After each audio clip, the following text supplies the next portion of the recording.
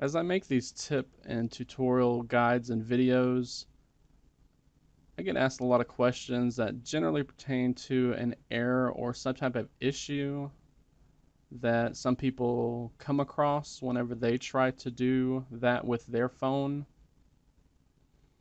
If I know the answer, I will instantly reply, assuming that I have time. And a lot of the times, and I mean a lot of the times, I'll go to Google and search up some resolutions to help people fix the issues as they come across them.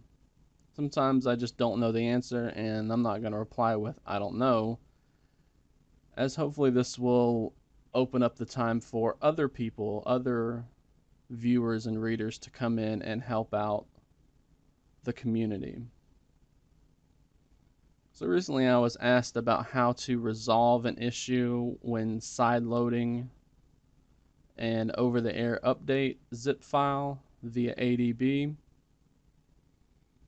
This is something that comes up a lot, and today I wanted to talk about a few troubleshooting steps for this.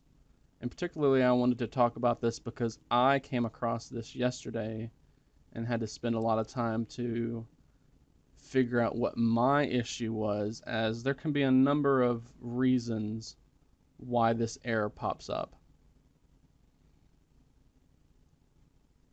Now the error some people are seeing is whenever they type the ADB space sideload space OTA update.zip into the command prompt, they're getting an error message that pops up that says cannot read OTA update.zip.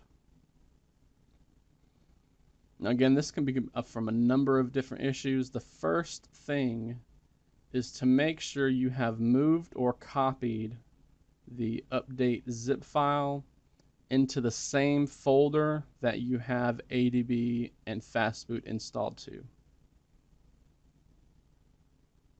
The next step to troubleshoot this is to make sure you're typing the OTA update.zip or whatever the file name for that zip file is exactly as it is in the folder, whether there's upper cases or lower cases. Make sure it's all done exactly the same. Now I did this, just those two steps, and I was still getting this issue whenever I tried to sideload the 7.1.1 update on the Nexus 6P. So after going through some XDA articles and forum threads, I happened to come across a suggestion in the middle of a thread that talked about reinstalling your driver for the phone. Now I do a lot of different tutorials off a lot of different phones, and I haven't had an issue with a driver, so I kind of passed this tip off because it just didn't seem likely with my situation. However, after about an hour of trying to figure out what the issue was, I decided to go ahead and do this. So I went to Google and I downloaded the USB drivers. And then what you're going to want to do is open up Device Manager. You can either do this by searching the Start menu on Windows 10, or you'll have to go through the Control panel. It just depends on which version of Windows you're using. Now what fixed the issue for me, and this might not fix the issue for everybody, but what fixed the issue for me was to put my phone into USB debugging mode,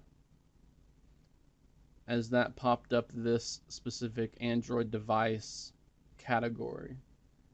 Now if I disable USB debugging, you can see that Android device category is not there. It still shows up in the portable devices, or at least it did. I tested this about 5 minutes ago and I saw Pixel XL there. Either way, go ahead and put your phone into USB debugging mode. and you should see this Android device category. We're going to expand that, and you should have a device there.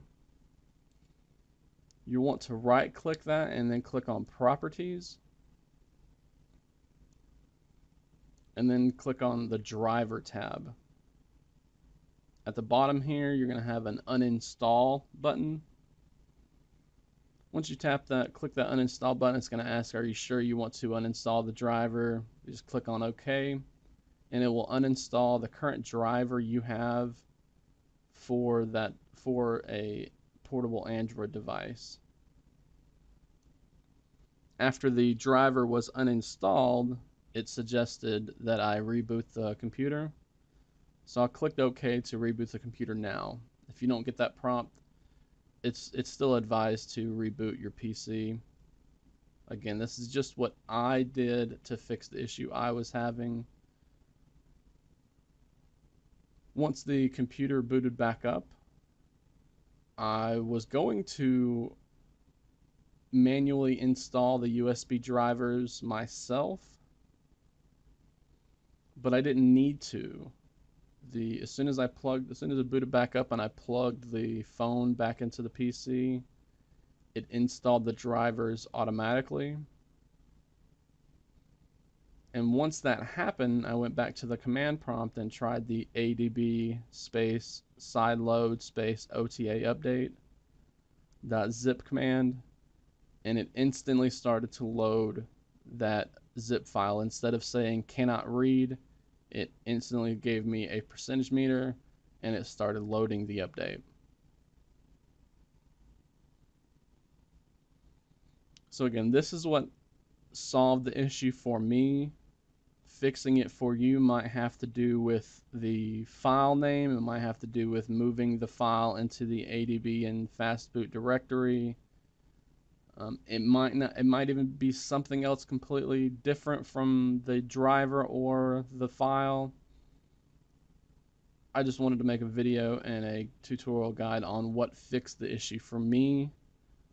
So hopefully it will fix the issue for anybody else that's having it.